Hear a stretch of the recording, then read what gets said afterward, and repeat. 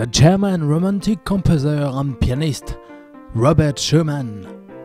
Schumann was very smart. His father was a bookseller, and Robert spent time in the library. He was planning to make a career in literature as writer. Even Nobel Prize George Bernard Shaw praised him for his writing ability.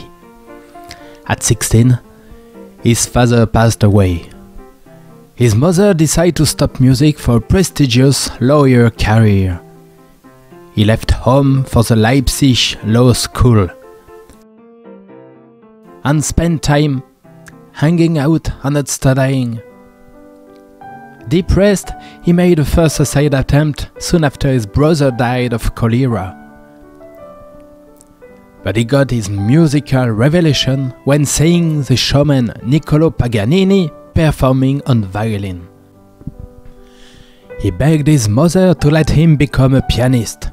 She agreed and sent him off studying with Friedrich Wieck, the best piano teacher at the time. During his piano lessons, he fell head over heels for the 8-year-old Clara Wieck, the daughter of the piano teacher. Mr. Wieck was opposed to the relationship, but they got married when she attained her legal age.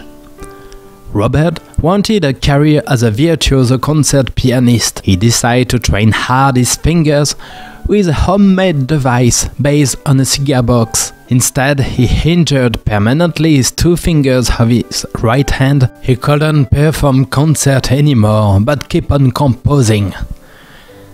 1941, just married, Schumann was so happy and in love that he composed more than 100 songs. This is Schumann's Year of Song. Robert and Clara both play piano at home. Robert loved being a father of 8 kids. He helped for upbringing, feeding, cleaning, and play with them as well. This brought influence on his work, like the Merry Plowman and scenes from childhood. He suffered from melancholia and depression all through his life.